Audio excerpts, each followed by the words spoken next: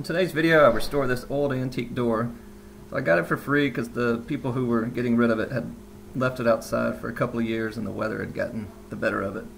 So this rough looking side is the outside.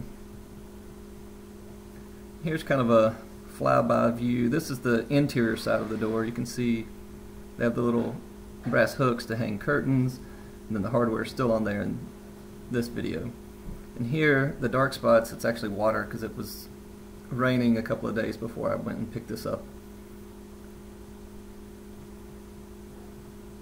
So again, somebody had done some less than ideal patchwork, and then this piece right here was one of the worst parts of it. Otherwise, not too much rot. So I took the hardware off in this video and didn't realize it till later, but you can see that's where it was sitting on the ground and just a little bit of discoloration. It wasn't really rotten, which is good news.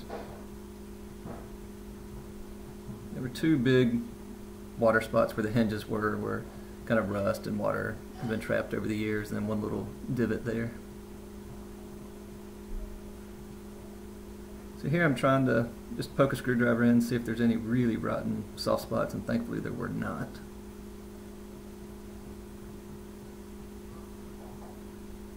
So it was a little soft on one or two spots just because it was still wet, but otherwise it was in good shape. And the glazing around the window to keep it in was still in good condition. The decorative trim is gone on the exterior portion of the door, but the inside still had most of it.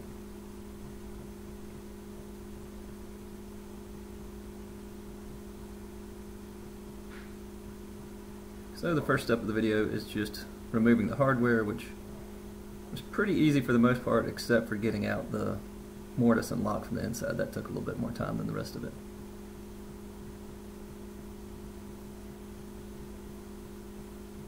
And you can see this video took me longer than any video I've done so far, so I have a beard in some portions of the video and I don't in others, and wearing different shirts throughout. For this side I had to actually scrape away the corrosion and grime, and eventually got the screws to come out. They didn't want to cooperate at first. So I can't tell, I'm pretty sure this was, at a bare minimum, it was a brass plated cover here, but you can see later once I take it and kind of scratch off all this spot, it's not going to be completely brass.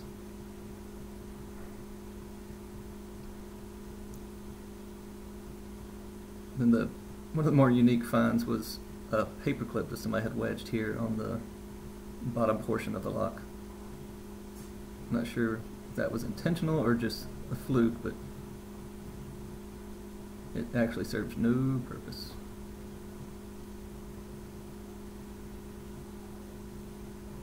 And this is what the parts look like once you got them disassembled. And the knob, I didn't realize that the piece up top I could have gotten off had I pried a little harder, but I didn't understand the inner workings at first and didn't want to mess anything up, so I took my time. And here I tried to be gentle with just some light wire brushes, and they weren't going to get it cut, so went over to the wire wheel and spent a lot of time. So I'm not going to show you that whole video, but I will show you the start of the knobs, which are completely brass and polished up really nicely, as you can see.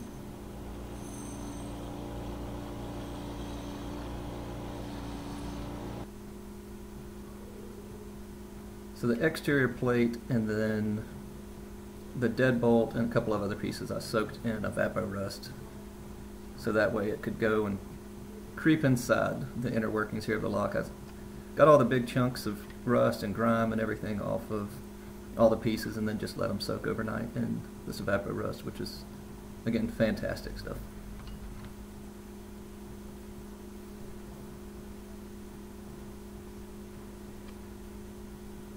Then my next step was to take this apart, which in hindsight, not sure I would pry it apart from the whole thing like I did here. You can see it took me a while, and it was a little tricky to get it back together later, which I did not film me getting it back together, but lots of rust. And I mean, I'm not upset that I got it apart like that, but and I also found out that a piece of the cast iron to this was chipped but not broken, so it's still functional. Here, once I took it apart, just you can see it's filthy where water's gotten in there and rusted over the years, so made sure I took a picture, that way I knew exactly how it was originally assembled and I could put it back together in the same way. There are multiple springs in here, so when you're taking it apart, you want to pay attention that you don't launch a piece across your workshop, especially if you're working outdoors in a garage or something. Now, I took my time. I didn't know if any of these pieces were going to fly off or if I was going to break any of them, but even with all the rust, none of these ended up being brittle pieces, which was great.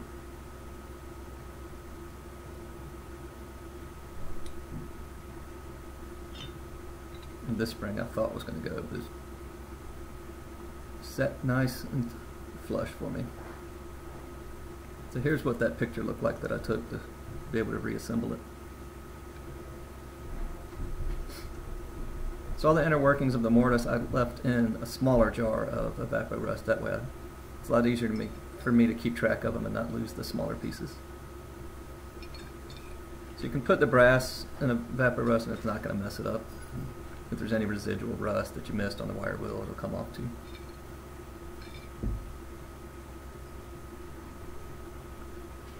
Then here you can see a good bit of wobble in this piece.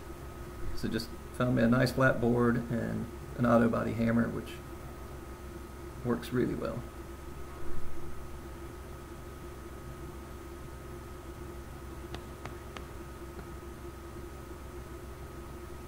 And my whole goal here was just to make this where it was flat and wouldn't be protruding on any sides. And filming with one hand, not the best say. I should have just waited and got the GoPro and set it up, but I didn't.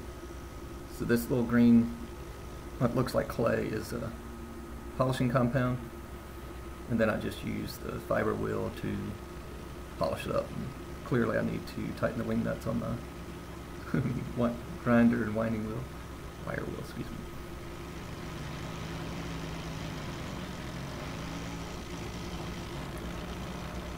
So after showing you what I did here, I did take it, put the camera down and keep doing it with two hands. And when I got finished, I just took some mineral spirits to get rid of all the residual grime and any of the black residue that would have left over from that fiber wheel.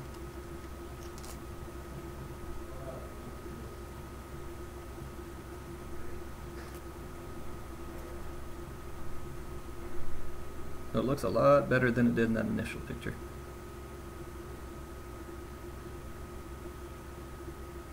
So after sitting overnight, I took all these pieces out. And the main focus here of this portion of the video is just to show the mortise.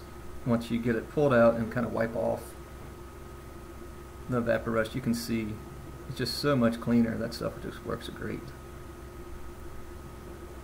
So after taking them all out of here and drying them, I used just a flathead screwdriver to scrape off the old paint that was still left over, and then off camera took it back to the wire wheel yet again.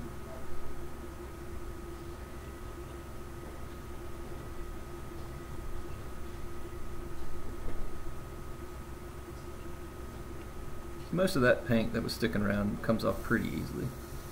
Then I took a little bitty wire wheel, put it in the drill, and went in all the little crevices and nooks and crannies of the inside of the mortise. So this was one of the more enjoyable parts, was just trying to dissect, clean up, and get this whole mortise and lock set back together. So here, using acetone to clean it off before I spray paint it.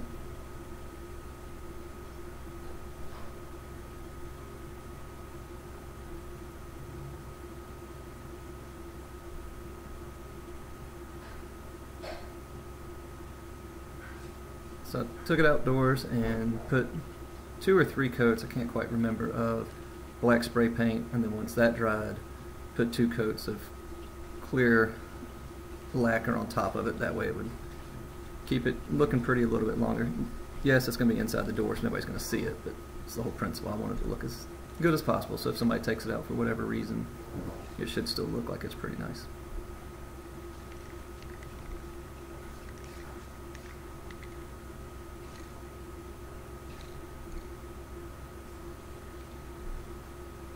Then the brass deadbolt, I just used the Dremel, put a little polishing wheel on it, and then put some flits on there, which I didn't leave it in the camera shot. But my favorite part of polishing these up is putting them on the lathe. You can see they're pretty gray and dirty looking. So use this to get rid of any of the kind of rougher bumps. My goal was not to make it brand new, but still make it look pretty cool.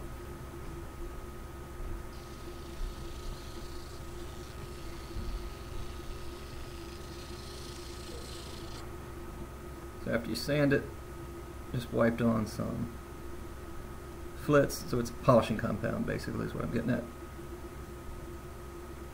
Or you can use Brasso, any others, but I've tried a couple of them. They similar results for me.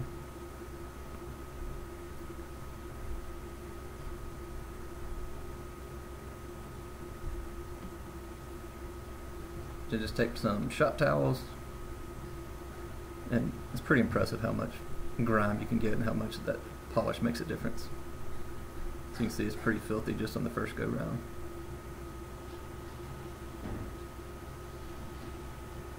But to me, I find this one of those oddly satisfying kind of videos. So I did intentionally leave it. I sped it up a little bit, but I still left it a lot longer portion of this because it's so satisfying to me. And that's the joy of YouTube. If you don't like any of these portions of the videos, just skip ahead.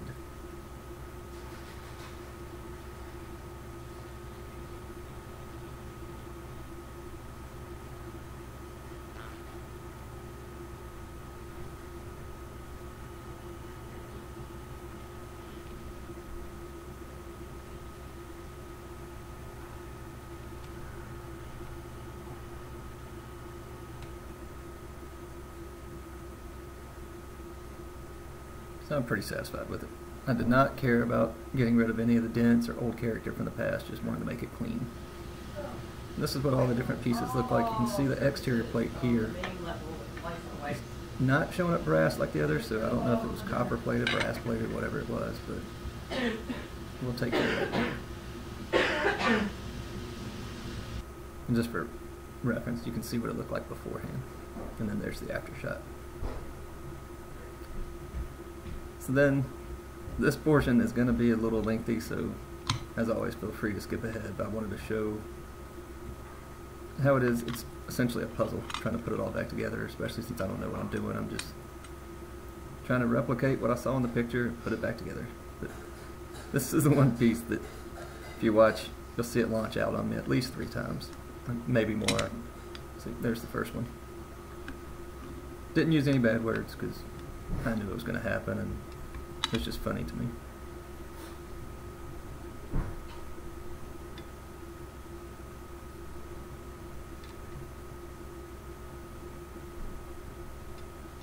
And that phone picture is off camera somewhere, so that's what I'm looking at when I'm putting these pieces back in.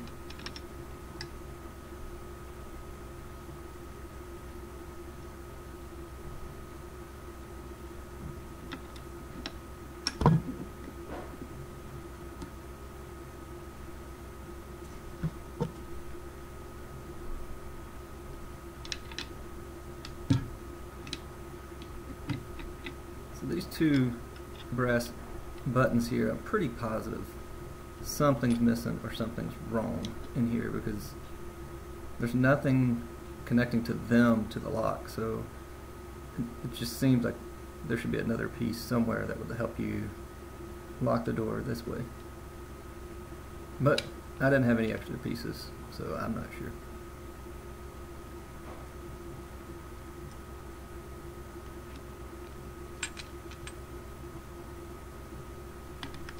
You would think I'm dead. I'm trying to keep a bomb from going off the way I'm so scared here.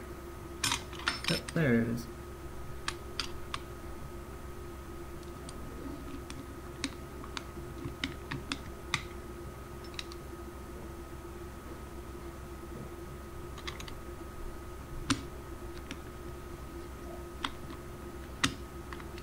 And again.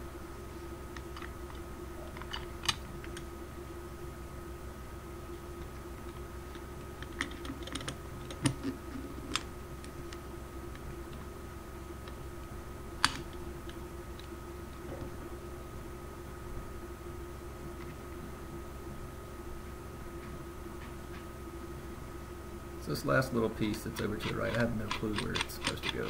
Maybe it's supposed to go on top of the spring that I keep launching out of here to keep it from launching out. I couldn't tell, so I just set it back in there.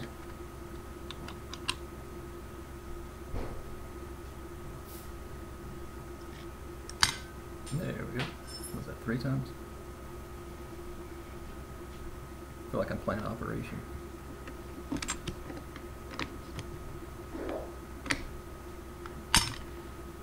Stop scaring me. Where the fuck is this thing?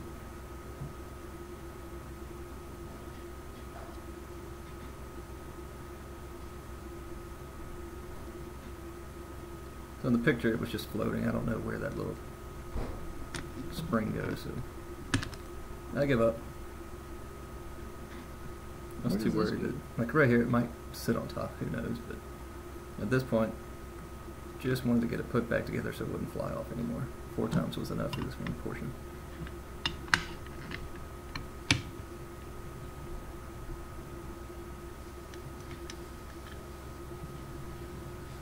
I didn't even want to walk away and get a screwdriver, so I tightened this down as much as I could with my fingernail.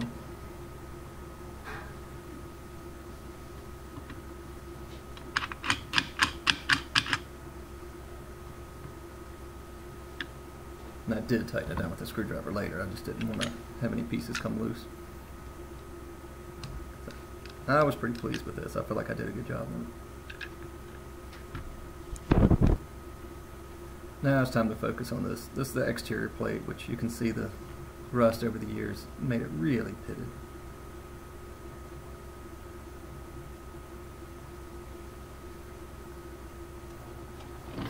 Didn't realize I had my video out of sequence here. So anyway, before I put that Bondo on, I did take it to the wire wheel and get off as much of the residual stuff that I could.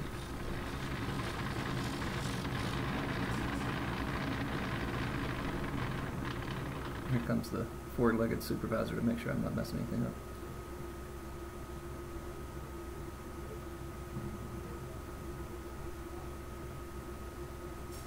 So I'm not good at this body filler. You'll see it later. I ended up going through a good 5 or 6 times of trying to get this right. So once it dried, got it sanded kind of smooth, and then felt like it looked pretty good, and took it outside and painted it, and it was wrong. So before I painted, I actually took acetone. You can see just what a hack job. So I ended up sanding off pretty much all of that paint just because it was such a terrible job.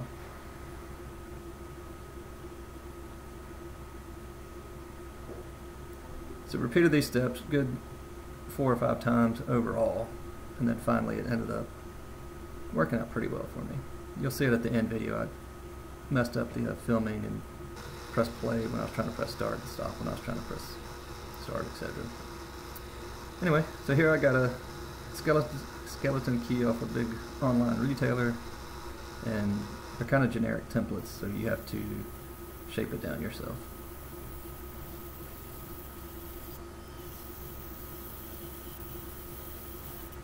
So this took a lot of trial and error because the opening on that mortise is a lot smaller than I thought it was, so it took me a lot of filing. And on the end here, it's the only way I can do it is just by hand. But once I got that piece where it could fit and go inside the mortise, I knew I was in a good spot. So at that point, put it on the lathe, and then the rest of the shaft was a little bit thicker than the end where the opening was, so just took it there and used it, and it was a lot easier. But after a good hour and a half of filing, you can see that I finally got it where it works. So I guess that extra piece maybe goes to something, but not enough to worry about. So after I got the key the way I wanted, just took some vegetable oil that I have sitting in a container, and then just took the torch and superheated this key for quite a while. So this is hot bluing, where in the BB gun video, if you watch that, you saw me do cold bluing, where you just kind of paint on the bluing. But here you just use a lot of heat, and then when you throw it in the oil, it turns it darker and then gives it a little bit more strength.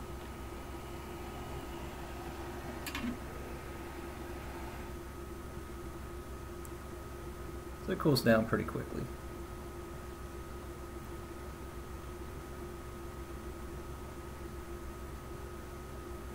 So you can see it's a little bit darker already. It's not really dark, but I ended up doing this 2 times. So after the first one, you can see it's darker than it was.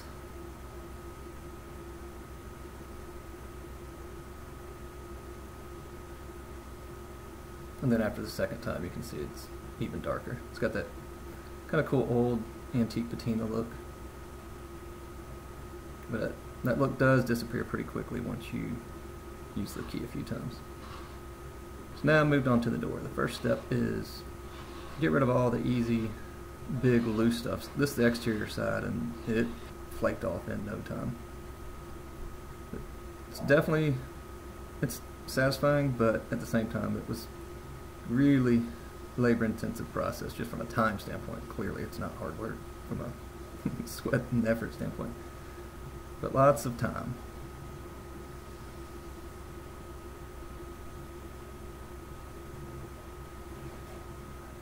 And when you do the scraping like this, it does help save you sandpaper. So there's a bunch of old grime on the window that I just used a paint scraper to get it off. So when I'm finished, this is what it looks like without sanding. That was purely just scraping. See, even after scraping, there's still some water sitting in there. And then here's the rotten spots. I pulled all the dead decayed pieces off and got out most of that white wood filler. And then took it outside, and there was still a good bit left, so I started out with 80 grit sandpaper.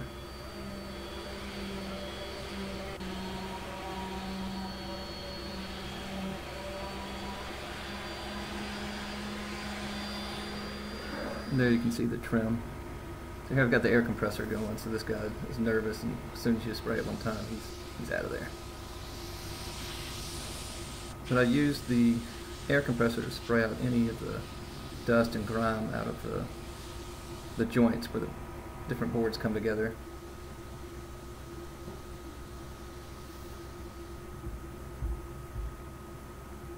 And here what I'm doing is mixing up some oxalic acid in warm water, and then took it out. The interior side was not too bad, so I didn't go too wild on bleaching all the wood. But again, even if it's just 1 or 2 spots you're worried about, it's a good idea to go ahead and do the entire section to make it more consistent and even. You don't want a bleached spot and then non-bleached spots on top of each other.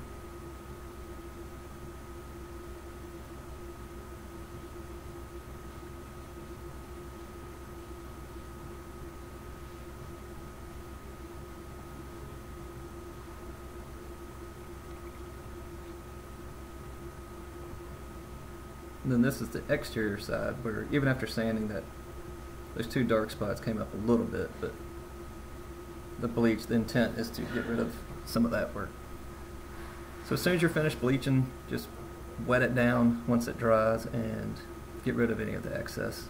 So here I'm drying it. And then as it's finished drying, just taking a nail punch and getting in it any of these old brad nails that are kind of sticking out around the different spots. And here you can see, after blowing out most of the dust and grime, you can see right through that door. So hopefully somebody actually wants to use this door, and if so, I don't want any air coming through it. So knocked out any other stuff I could with just a razor knife. We'll take care of that once we get inside. So here are more old white wood filler that the prior somebody in the past had used. So I got rid of most of it that I could, and what I couldn't, I have my own oak wood filler that will take care of that and make it where it's not so obvious that it's white.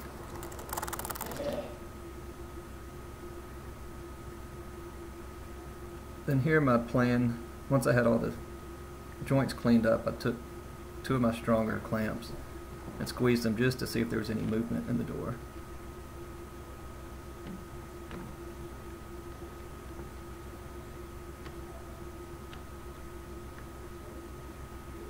So I squeezed them as hard as I could, and the gaps didn't disappear, which is not a bad thing. It just tells me that it's not something that I can put wood glue in there and just have it stay. So since they're not going anywhere, I'll take some resin and fill in the gaps. Before I do that, there's a board on top, board on bottom, and the goal there is so that my clamps don't leave marks in the door. And then also the top one here is a guide for my router.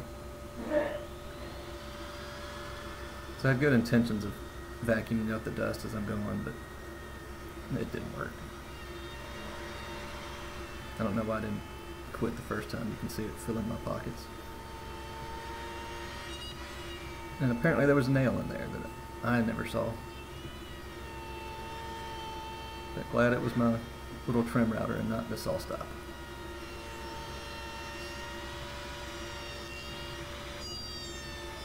And the goal here is that rotten wood that was near the door, where all the door hardware, easy for me to say, is I just wanted to get rid of all that and replace it with some new solid wood.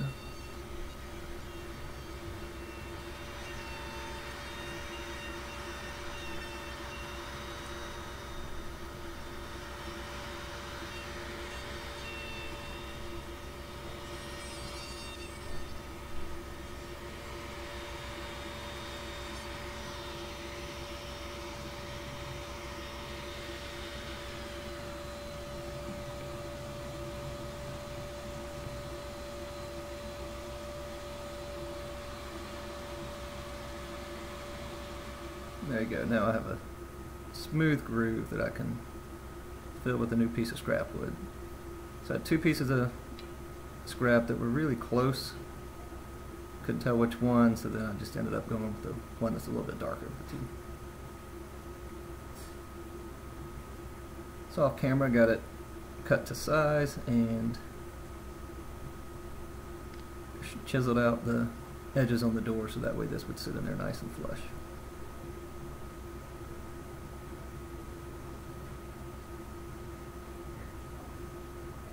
And this piece, if I had paid attention, I wouldn't have put the glue all the way down since there's a little bit of an opening in the door itself.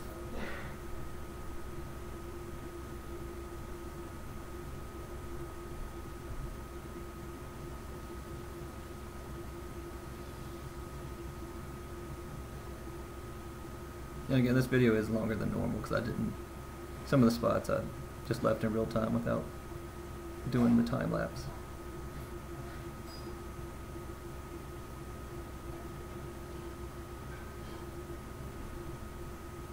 Yeah, I like when I trim something up off camera, it makes it look like I did everything nice and right the first time.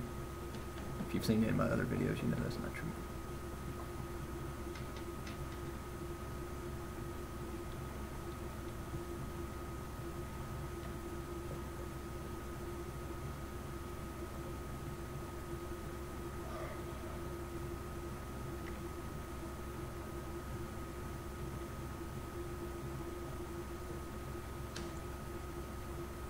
Alright, so I let that sit overnight, added a 3rd clamp before, after I finished filming. Then once that was set, just got a little block plane and made it where it was flush with the door. Still learning how to use these planes well, but at least I finally have a sharp blade on one. You wouldn't know it because there's not really shavings like everybody else shows. One day I'll figure it out.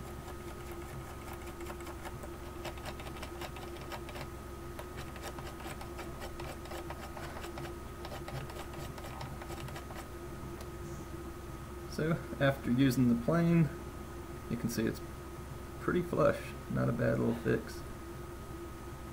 And then the color, it looks a lot lighter here, but we'll work on that later.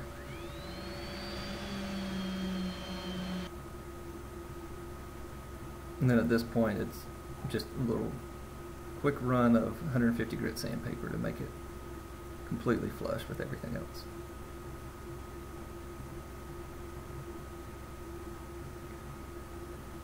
So now I'm using the tinted wood filler rather than that old white wood filler that you saw in the previous.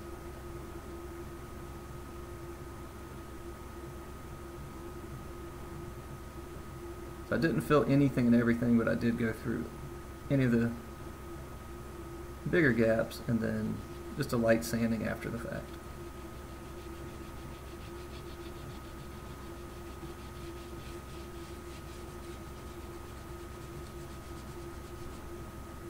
So here I laid out painter's tape before I did the resin, the epoxy down in the gaps.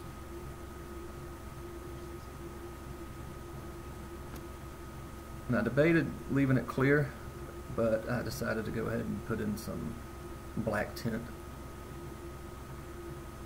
I think it looks alright. Clear might have been fine too, but I like the black look when you see the finished product.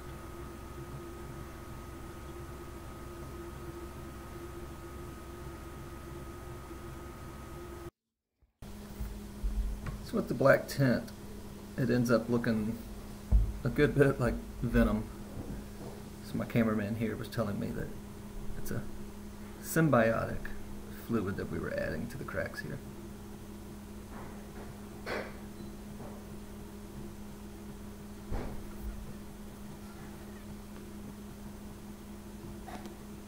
And I do have tape on the bottom too, so that way it doesn't go all the way through and land on the floor.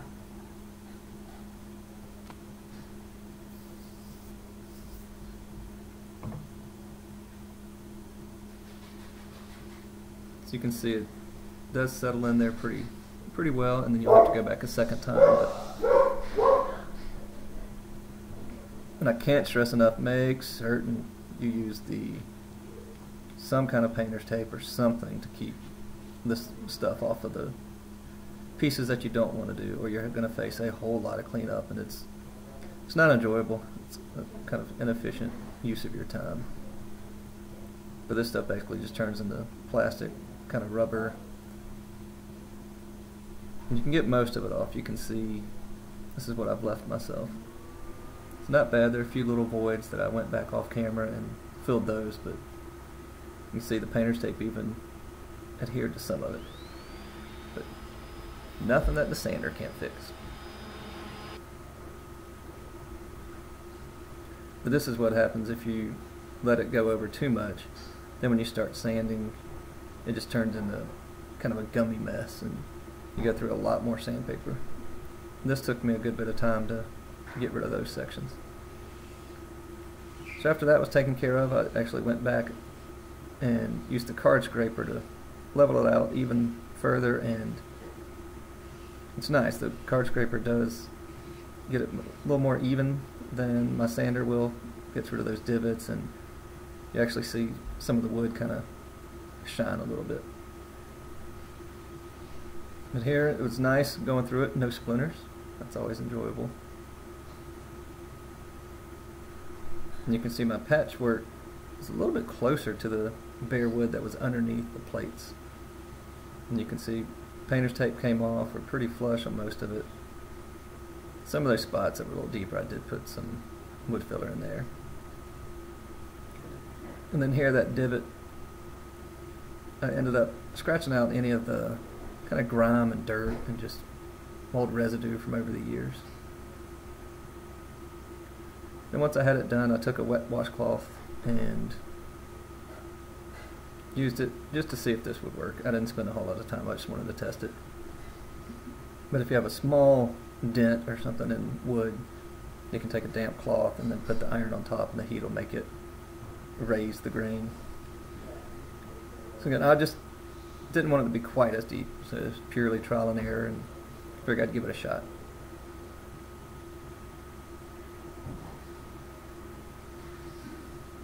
Then on the other side, repeated the same process. I didn't even follow up on this one when I was finished to see what it looked like. I'll have to look at the end of the video and see. And in here, you can't really tell, but I used the Well, this is a dye stain that I'm using, but on that little scrap board in front of me, I've put the wood filler on there, and then I'm using this dye stain to test it out and see how it reacts and what the colors will look like. So you see it's very light. It's the first go around. This one's the lightest of all, then the other two I would make it a little bit darker and try different things, but since it's a water-based stain, it's easy to clean up and easy to wipe off, which is why I tried it too. So you can see if you feel like you put it too dark or too much, you can take it right back off. So I felt like that was close enough match after I toyed with it and then put it on a piece of wood here.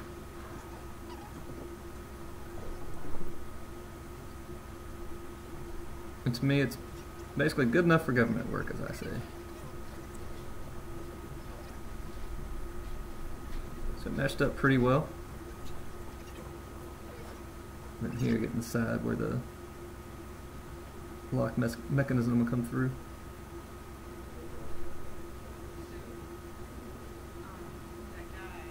And the four-legged supervisor feels like I did a pretty good job on it, so at that point I stopped on this piece. This is where it got tricky and I got frustrated and kind of gave up on after about 5 attempts. So this is the first go round. I spent all this time with 2 different size brushes and went through the filler, and it took a while. It ended up looking really pink on some of them and I didn't like it, so I made it darker, and then I didn't like that and ended up, after not liking something a few times, I gave up and just left it with the final one. And here the intent is putting pre-stain conditioner, so that way I'm not staining it, but it'll keep the color more consistent, which all I did was put outdoor polyurethane on it. And I didn't mind. Extra step or not, I like it. So this is what it looks like after the first step. You can see my ironing work got it up a little bit. But here I think this is, I guess this would make it my 5th turn. So at this point I had made it darker and ended up liking this more than I did originally. So you can see it's more pink on the one in the distance, and if you wipe it. And the wood does soak up that stain more than the wood filler, of course, so you'll have a dark ring around any of the spots that you put filler, which you can call it character. It's could be annoying or could be called character. All depends on the individual person.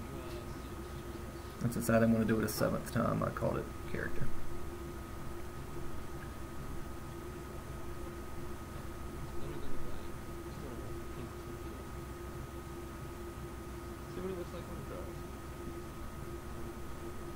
And here, this is about the only patch I did on, well, it's not about, it is the only patch I did.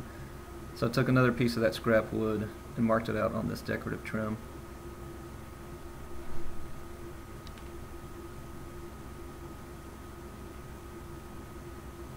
Just getting some rough measurements first, and then I can always fine tune it once it's in place. So I got it cut to length and then mark the angles so I could take care of those. So I bought me a sharpener, and my chisels are sharper than they were in the past. Once you get it started, you can see here.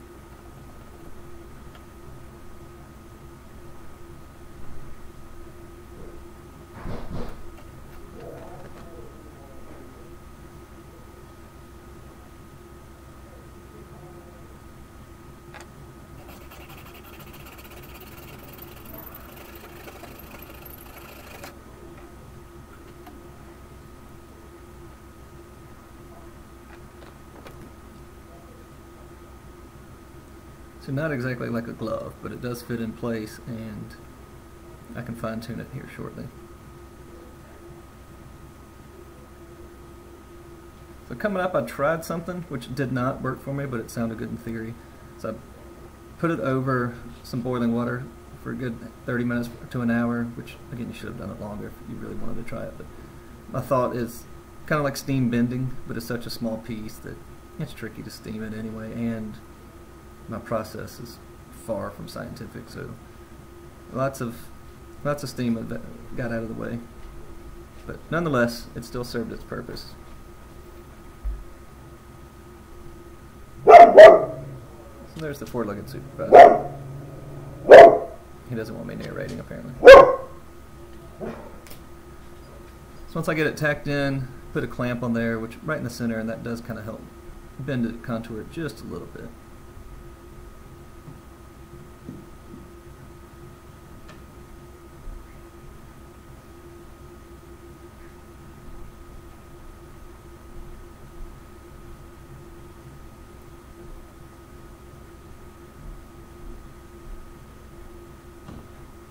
And after letting that sit for a few hours, came back, had my little microplane to get the top edges. I was kind of nervous that I was going to take a big gouge and rip it out, but it worked out.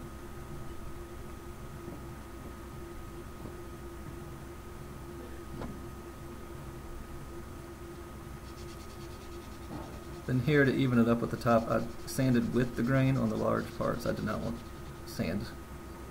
sand grooves going on.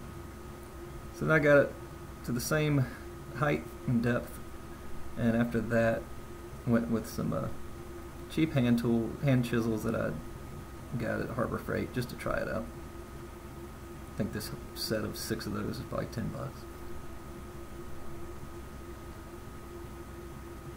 And with it being kind of a rugged antique door, I did not spend a whole lot of time being really precise, which works out because the other ones look rough from over the years, and for me to be kind of sloppy with it worked out really well.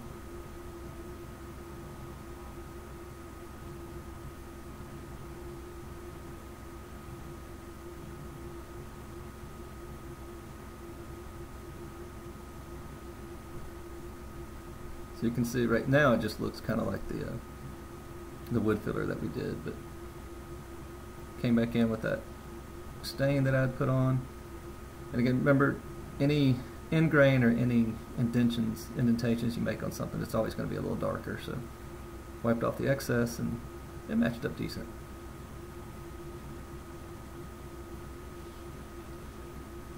And here, this is some polyurethane that I'd not used before, and I like the look of it at the end of the day. But ended up doing 3 coats of this stuff, so the outside is certainly more protected than it ever was.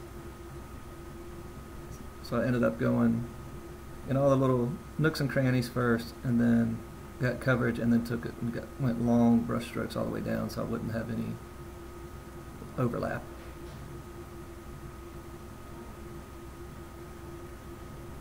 Again, I find the video portions of staining and seeing this kind of stuff is satisfying as well. So it just really makes all the grain pop in this wood. So I'm glad I spent the extra time on sanding, using the card scraper and all that, but up close you can see the wood filler certainly is not ideal. So if this was new project, I would have needed to spend a good bit more time making that prettier than it is. But again, this is a zoomed in version. Once you see it from a distance, it's not that bad. And like I said earlier, it's character.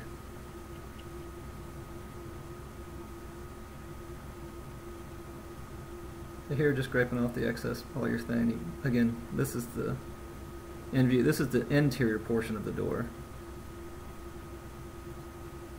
which is so smooth. I really like. There's my patchwork. Turned out to be pretty good. Yeah, I know it's darker than the other pieces, but let it go.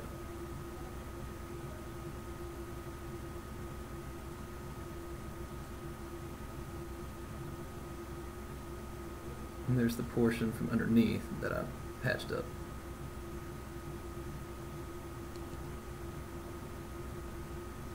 So here, the glass had lots of scratches, which weren't from me, most of them.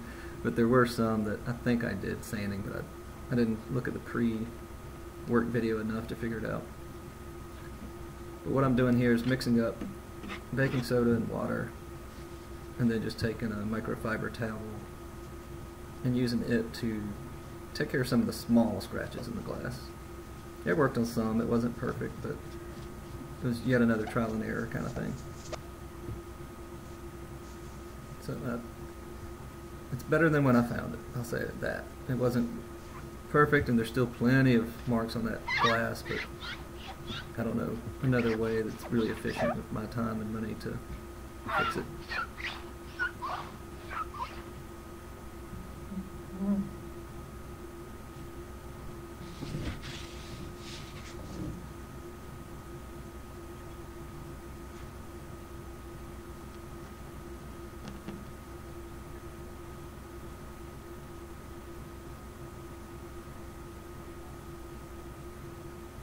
Not a big fan of cleaning windows, so I was able to recruit some help.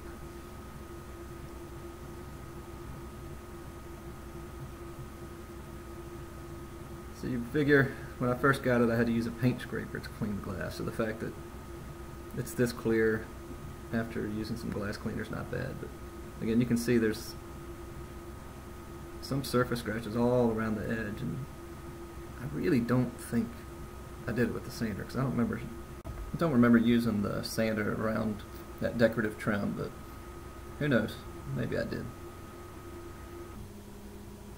So now that the glass is clean and the finish is on there, it's time to install the hardware. So I did not go back and have this deadbolt rekeyed. Figured if anybody's going to use this, they'd either want their own or may have to do it to match their key. So I figured I'd save myself the time and effort on it, but we shall see.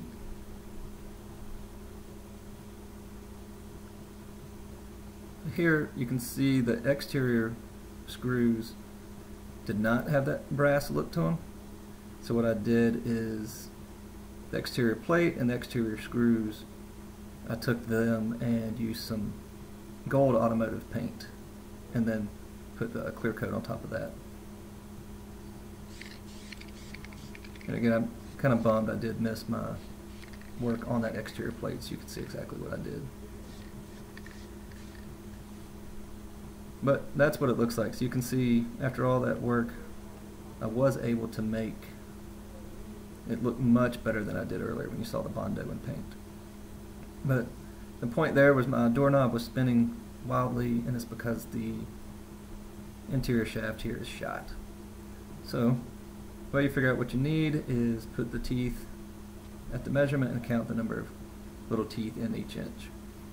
So I needed 20 teeth per inch and ended up getting one off a online retailer after some searching.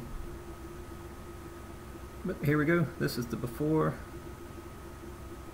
Clearly the hardware is really noticeable, and then the water stains and dark view here on this door leaves a lot to be desired.